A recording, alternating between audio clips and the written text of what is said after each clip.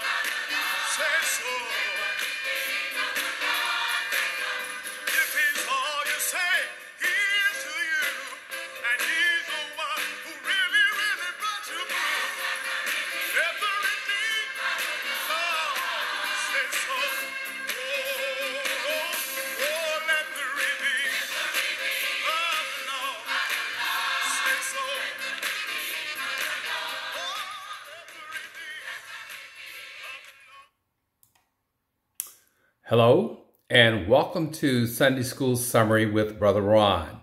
Sunday School lesson for Sunday, October 17th, 2021.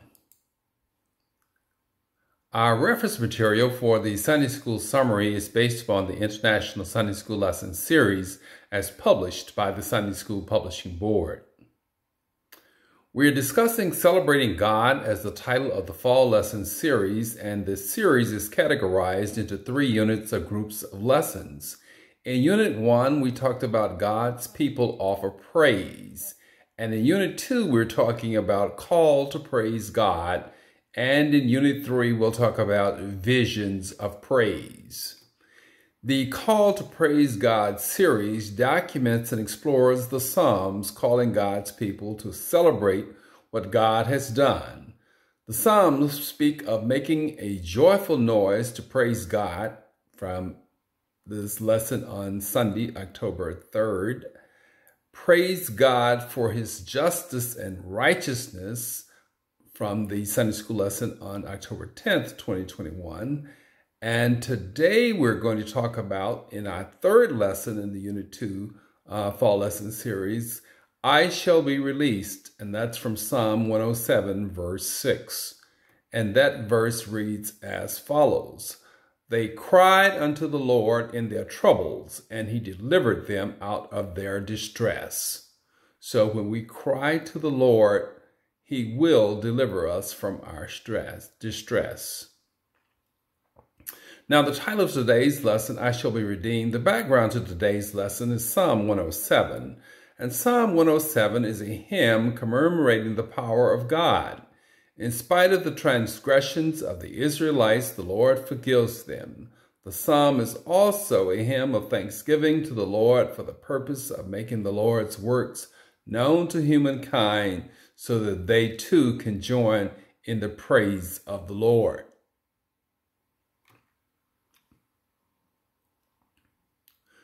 There are 3 summary lesson points for today. Thank God for his deliverance from Psalm 107, verses 1 through 6. Thank God for his filling from Psalm 107, verses 7 through 9. And thank God for his love from Psalm 107, verses 39 through 43. The passages for the lesson today revolve around the key words of faith, praise, deliver, redeemed, and distress. Now, faith we talked about as complete trust, assurance, belief, or confidence. And in our case, we have faith in God or faith in Jesus Christ. Now, praise is the respect or gratitude towards God as an act of worship as we give praise to God. Deliver, something positive that's being moved, fulfilled, rescued, or carried out. And in today's lesson, we're talking about delivery from our enemies and delivery from sin. Redeemed is to free from distress or harm, such as to release from blame or debt, or in our case today, to free from the consequences of sins or our actions or our inactions towards God. And distress is extreme anxiety, sorrow, or pain. It's a feeling or condition of being stressed out and tired because of worry. So when we are distressed, we should take it to the Lord in prayer or cry out as the Israelites does in today's lesson. Now, thank God for his lesson, for his deliverance. Our first summary point from Psalms 107 verses 1 through 6. And in these passages of the Psalm, in these verses, the psalmist references the deliverance of the children of Israel as reasons to praise God. The writer addresses or speaks to the redeemed, those who have been saved by God. Now, the writer commands the redeemed to give thanks to the Lord, or to remember to thank the Lord, to remember the goodness of the Lord and how his love endures forever. Reminds the redeemed that they truly have something to praise God for and to testify or tell their story of God's goodness. They should testify how they cried out to the Lord in their trouble and how God delivered them from their distress. They should testify how God redeemed them from the hand of the foe. And they should testify how God gathered the wandering children of Israel from all directions, from east and west and north and south, and how some had wandered in the desert wastelands, how they found no way to cities where they could settle, how they were hungry and thirsty, and how their lives were slipping away. We should boldly proclaim to others about God's work or deliverance in our lives as a personal testimony to encourage and draw others to Christ and build them up in the faith. Too often, as Christians, we want to remind others of the weaknesses or failures in their life, as opposed to telling them about how God has transformed the weaknesses and failures in our life. And that should give them hope. Thanks God for his filling is our second summary point from Psalms 107 verses 7 through 9. And in these passages, the writer of Psalms reminds the people of God's love and wonderful deeds in filling the needs of the people and the need to thank God for his guidance in leading the children of Israel out of the wilderness. He led the children as evidence of God's love. The psalmist reminds us that the Lord rescued the children of Israel in the wilderness. He led the children of Israel by a straight way to a city where they could settle. He satisfied the thirst and the hungry with good things. And it's a reminder that God's people have enough to drink, and he fills the hungry people with good things. We should give thanks to the Lord for his unfailing love and his wonderful deeds for mankind.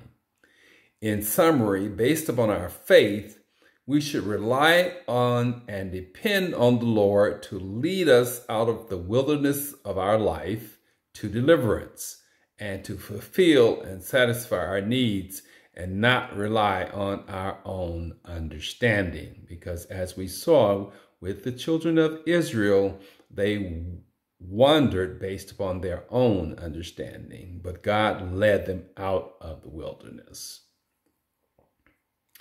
The third and final summary point of the lesson is thank God for his love. And that's from Psalm 107, verse 39 through 43.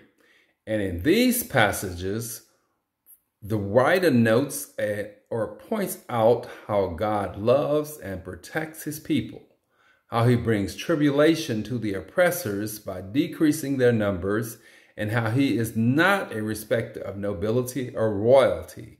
He treats them as if they were common people.